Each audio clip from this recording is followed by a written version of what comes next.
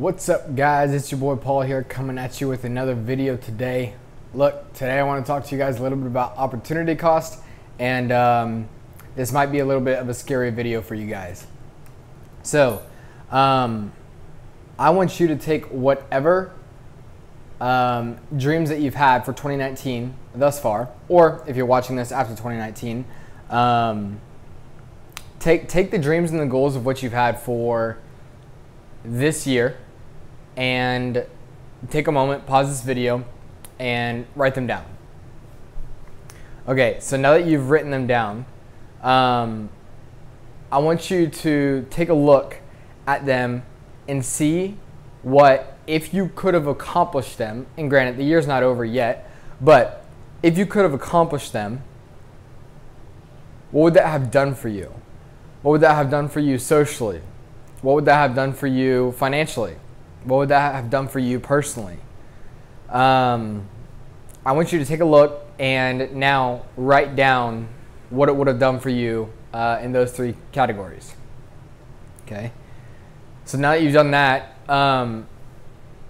this is an exercise that I did with myself purely financially.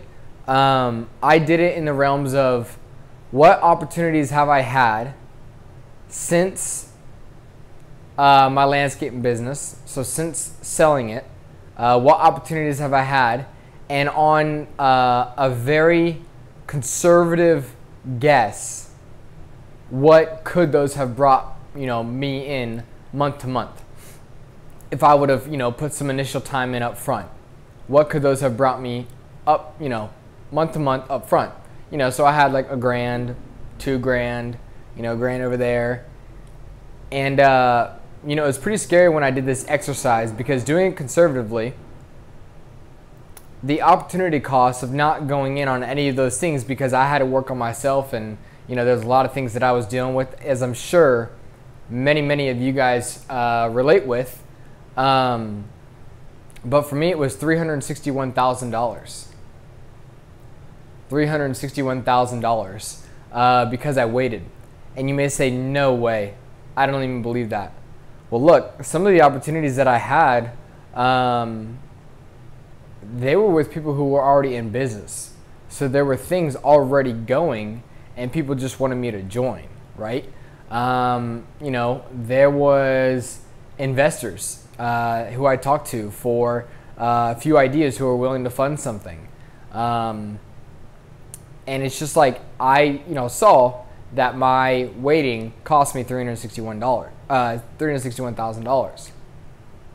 Now, that's purely financial, but think about that. I wanted to give you that example because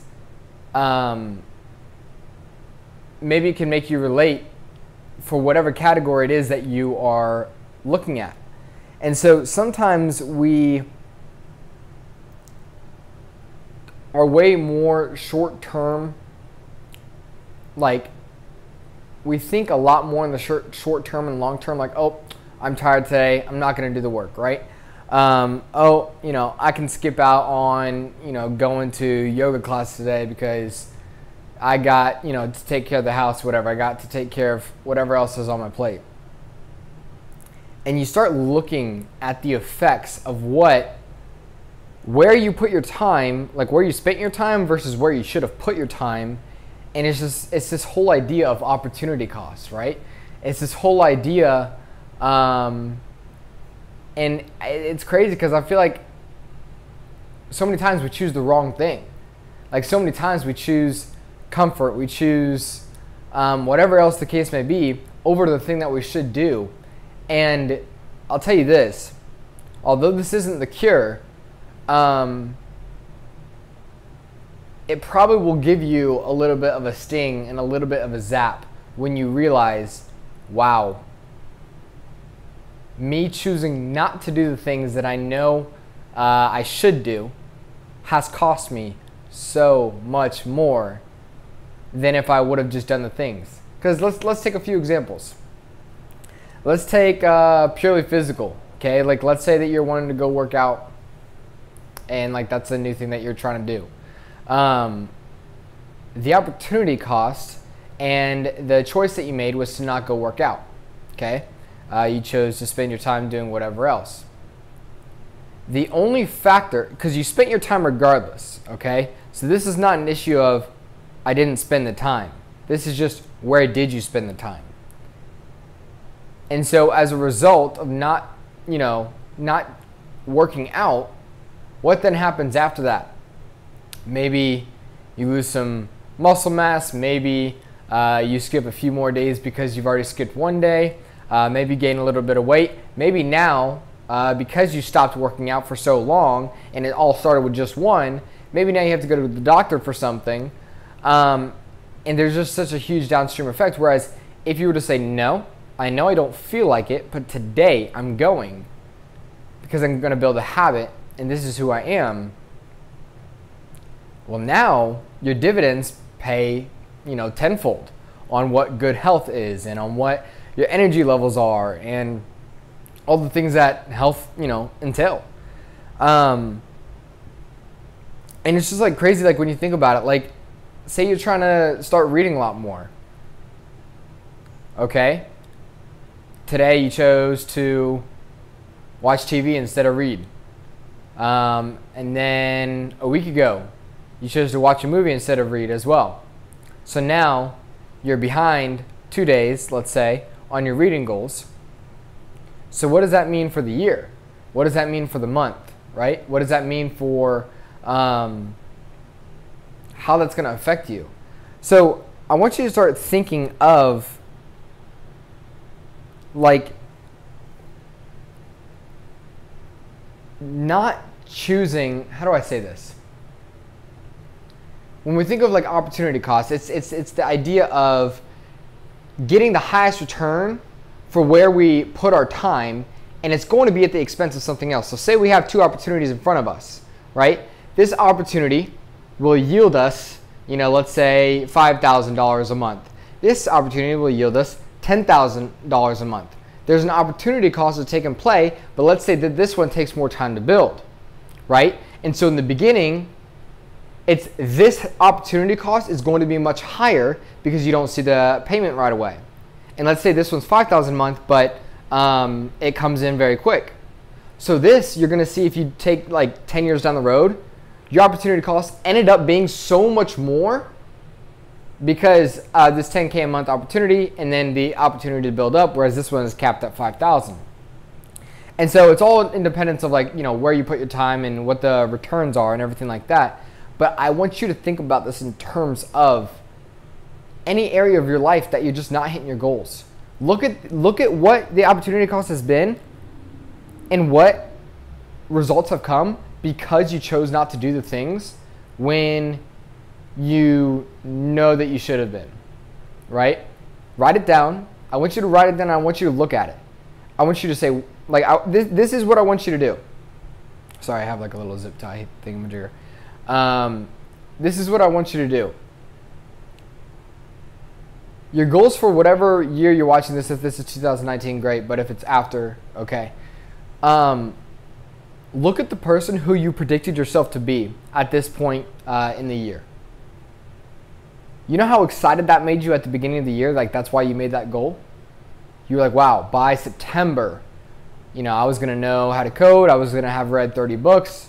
I was going to be making, $7,000 a month. Whatever your goals may be. I was planning to be able to do, a 225-pound bench press, whatever it may be. You envisioned yourself as that character for this month in which you're at right now. And look at where your choices have gotten you thus far because you chose comfort. Because you chose comfort over doing what your goals were asking of you. And just sit with it. Just sit with it. One of the things I tell people all the time is you have to make it emotional. When I process things, I'm very logical, but it doesn't matter how logical you are. If you want change, emotion's going to get involved. Emotions got to get involved. We are emotional creatures. And so you got to let it sit. You got to let it simmer about how your choices have brought you to where you are, and how excited does that make you? Also, how does it feel knowing that you didn't keep a commitment to yourself? Look, I'm asking you these questions because I ask myself these questions. And truth be told, they sucked. Because it's like, look, you can BS a lot of the people around you, especially if you're good at talking, but you cannot BS yourself. You can lie to yourself for a while, but you still know. You still know. You know, I've been working so hard this year. These days that I took off, I mean, I needed those days off. Okay, you needed 50 days off. You needed 25 days off. Okay. I mean, you know yourself. You know yourself. So this is a video and a exercise that is meant to sting. If it stings, that's good. Because I want you to look at where you should be right now and why you're not there, and what your choice and why your choices have led you to where you are now, right? And looking at the opportunity costs and all the ways that you spend your time. Every hour there's you know, that theory in play, the opportunity cost. Do I go talk to someone? Do I go read a book? Do I go learn something? Do I relax? You know, all those categories are good too, by the way. All of them. Relaxing is a good thing. Sleep's a good thing. Socializing is a good thing. Learning is a good thing. Making money is a good thing. All these are good things. But it's in alignment with what you wanted for your goals. Where are you in terms with that? And did you place good things to be great things at the demise of your other things? So, look, do that exercise. Let it hit you. Let it sting. Make adjustments based off that. And now readjust for whether this is the beginning of the year, middle of the year, or near the end of the year. Readjust to where you are back on track for your goals that you set at the beginning of the year for yourself. Okay? Do that. Let me know how that goes for you. I would love to hear your story. If this video helped in any way, leave it down in the comments below. I love hearing from you guys. I want to hear from you guys more. You know, if you know someone who can use this video as well, you know the deal. Send it to them. Send it to them. Give it a like as well, and be sure to subscribe and stay tuned for the next videos as I come out with these on a consistent basis. All right, see you guys in the next one. Bye-bye.